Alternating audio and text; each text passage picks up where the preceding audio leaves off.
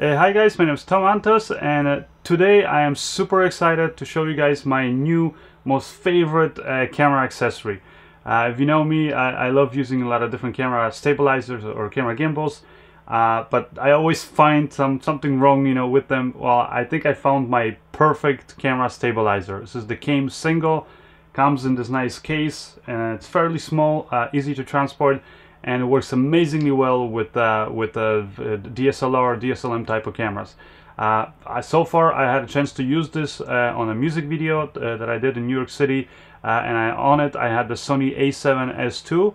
I've also since then tested out this gimbal with my Panasonic GH4. Works amazingly with those, both of these cameras. Here you can see some shots that I got, just literally running around New York City in the middle of downpouring, torrential rain. The gimbal got completely soaking wet, and as far as I know, it's not really waterproof, but I gotta tell you guys, I had no problems. I mean, I was running around for a whole day while it was raining with this gimbal. Every so on I would just stop, sort of wipe it, and just kept on going, and the next day and then the day after that and ever since, and this gimbal works amazingly well. Another really cool thing about this gimbal is that it does not require any tools to balance it, and it is just really simple and easy to set up. So let me just show you guys quickly sort of how it works and what I'm gonna do just for this video. And just a warning, I haven't done this, I haven't used it with basically any other camera other than the Sony a7S II or the Panasonic GH4. So just as a demonstration, I'm gonna take it out of the box and kind of set it up with two other different cameras in different weight classes, and we'll just to show you how long it takes to set up and that kind of stuff. So anyways, like I said, it all comes in this nice case.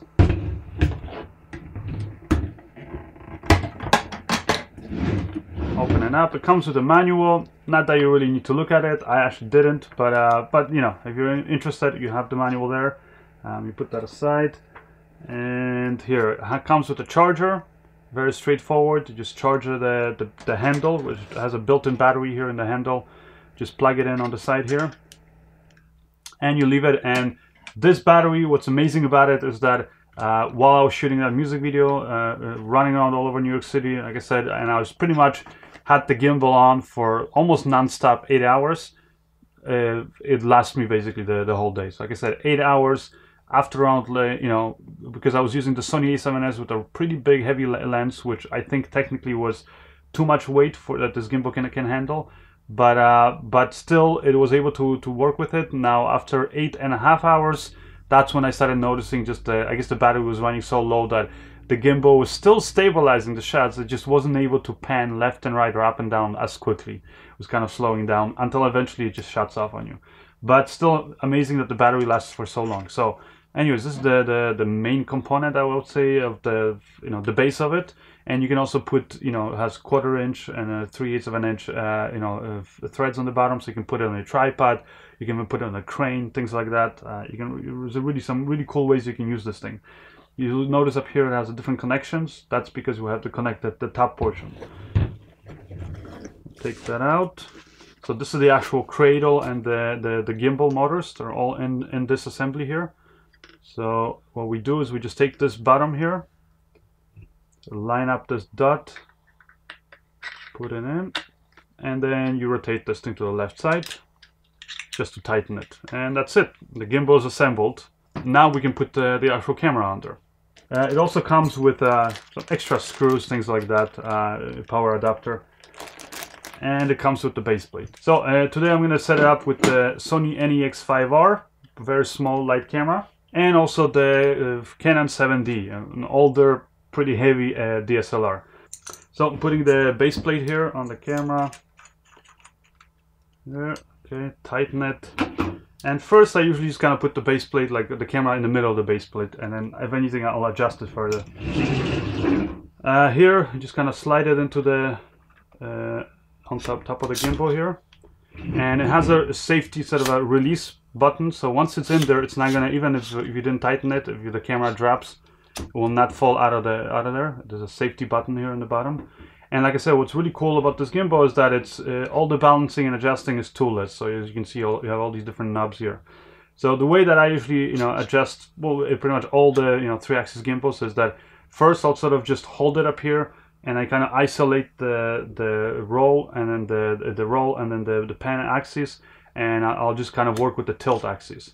So here I'm going to just make sure that here, let me take this off. Make sure that this camera is balanced. So right now it's dipping too much forward, and I've moved the camera, you know, back basically as much as I can. So that means I got to move the base plate now back. So I'll take this thing out.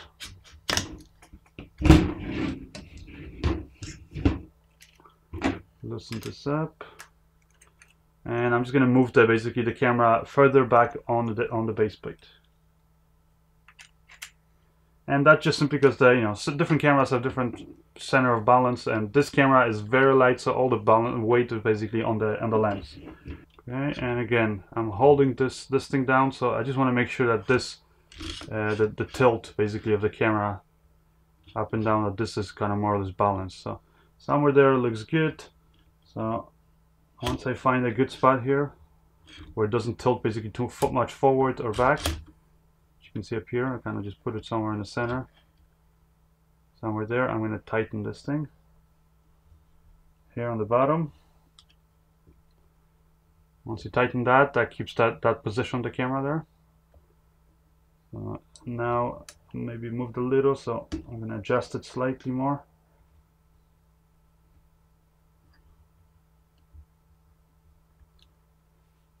Okay, there. Seems to be good. Now it seems to be very bottom heavy, because next way to test it out is to kind of grab this camera here, cradle, put it up so the back of the camera is facing down, and just drop it. If the back is dropping, that means that it's bottom heavy. If it was dropping the other way, that means that it's top heavy. So now we'll adjust that by moving this thing. So we loosen this knob here. This is for tightening it, and then you can move this up. And we'll just keep on moving this until, again, it's not dropping to the bottom. Move it up. Now all of these points here on the gimbal have different markings, which is really great. So this way you make sure that everything, you can kind of remember your positions for let's say next time you put the camera back on there. So here.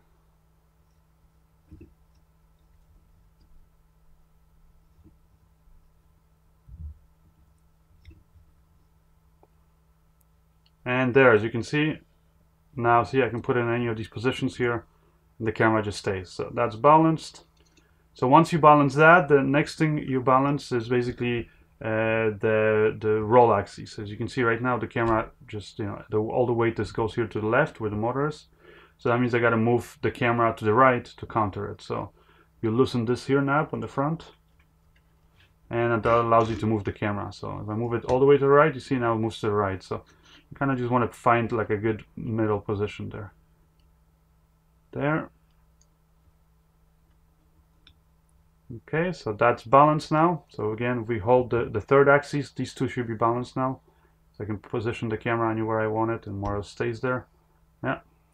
And now the next thing I gotta do is to adjust the roll axis. So I mean the yaw axis, which is the bottom here. So the way you can do that is you kind of just point hold the gimbal like this sideways, and as you can see up here, you can see that all the weight goes where the motor is. So the motor drops down. So I gotta now kind of move the whole thing a bit forward. So what I do is here in the back, you loosen this knob, and just with this one knob you can easily adjust the balance of the yaw axis. I'll move it forward. Let's see if that does it. It's dropping a little slower, so that means I'm getting closer, but still not there. And now, yeah, see, now it's starting to tilt to the forward. So I'll move it back a little. And there, seems to be balanced. Yeah. So that should be good. So we can just go now, power the gimbal. Power, you press this button here.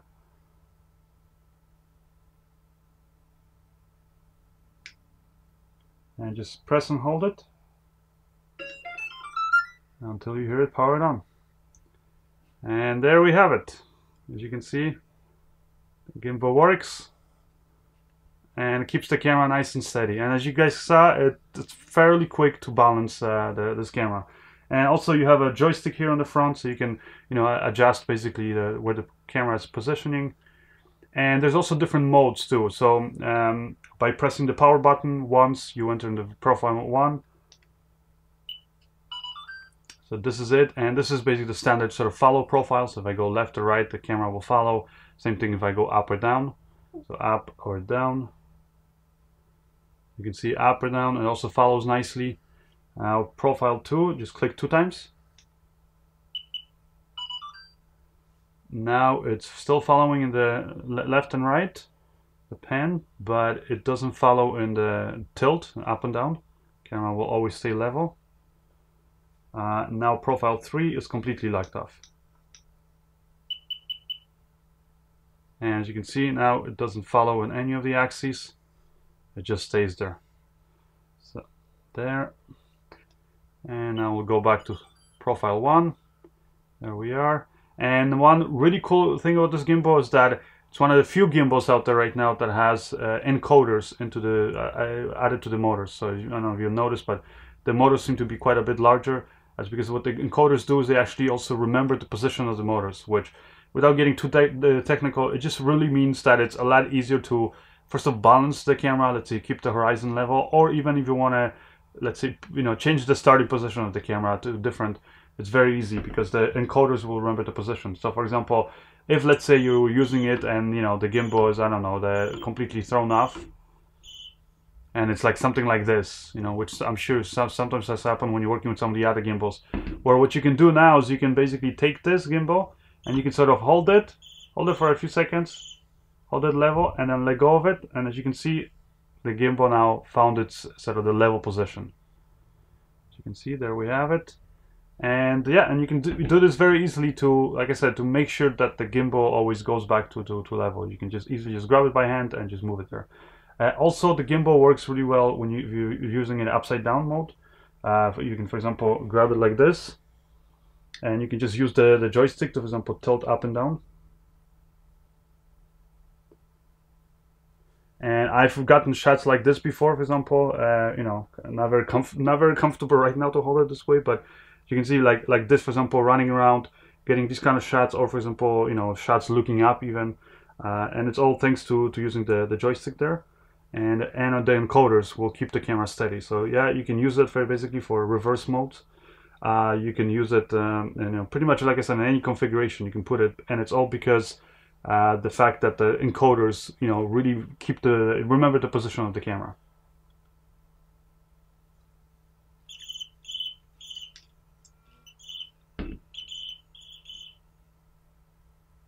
And see now it goes back to the other position.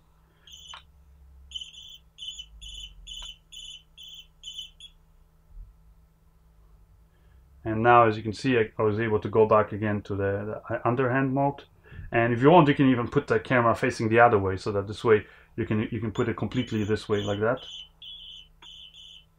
You can see I could have it like this and have it completely upside down, holding it like this, and just put the lens the other way.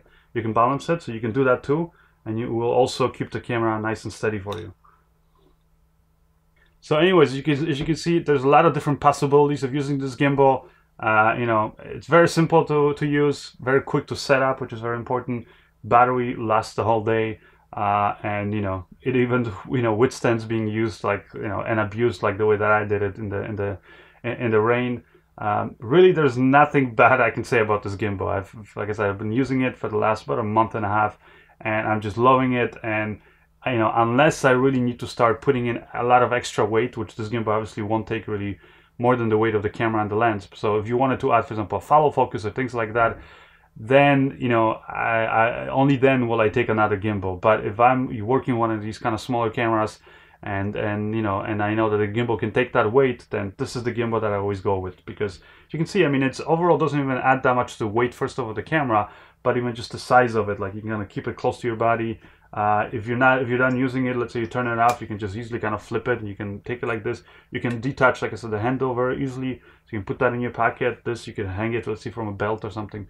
So it's a lot more compact, easier to work with, and that's something that, you know, if you've been watching my videos, you know that I love. The smaller, the easier, lighter things are, especially this camera gear that I'm using, then the more pleasant it is actually using it. If you guys want more information about the gimbal, where you can get it, again, check out my website, tomantosfilms.com, or click on the links in the description of this video. Right now, this gimbal retails for $988. There's also, at the beginning of December, a new add-on coming up for it, which is a cool little remote control. This is just for under, I think, $90. It's going to retail, and what that really allows you to do is then basically attach this gimbal on, let's say, on top of a crane or somewhere like that, or even just put it on a tripod somewhere in a remote location, and you can, from a distance away, you can just, using the remote, you can kind of point and tilt the camera where you want it. So essentially you have a really light, easy to set up a remote wireless pen and tilt head. So really cool thing. Function, and it really just adds, makes the possibilities of using this a lot easier. I mean, one thing that I would do, for example, is you can just grab a simple audio boom pole that has, for example, the 3/4 of an inch threads on the bottom. You can attach it here to the bottom, or you can just even take a good old-fashioned broomstick, tape it to the handle, and you can use that literally to as a crane now, because you can have the camera at the end of this long stick, and you can just move it up and down really high, and have another person then with a joystick operating where the camera is actually looking at it. And even if the pole is kind of shaking a little bit, but because it's a 3-axis gimbal, it's going to keep the camera nice and steady. So it really opens up a lot of possibilities, and I think for the price you can't go wrong. Once again, it's the only really gimbal right now that this size, that has all these functionalities, has the encoders included in there. And also, some people I know were wondering if, for example, if you want to still use a monitor with this. Yeah, so you can. You have another attachment here, 1/4 inch. You can attach a monitor, or like a monitor arm, and then put the monitor up here, which I have done before, and then you can just connect the cable to your monitor, and then this way you can use the monitor to actually see what you're framing and stuff like that. Anyways, really cool gimbal. Again, guys, make sure to check out the links in the description of this video. And if you like this video review, click the thumbs up, subscribe to my YouTube channel, and share this video. And I'll see you guys next time. Thank you.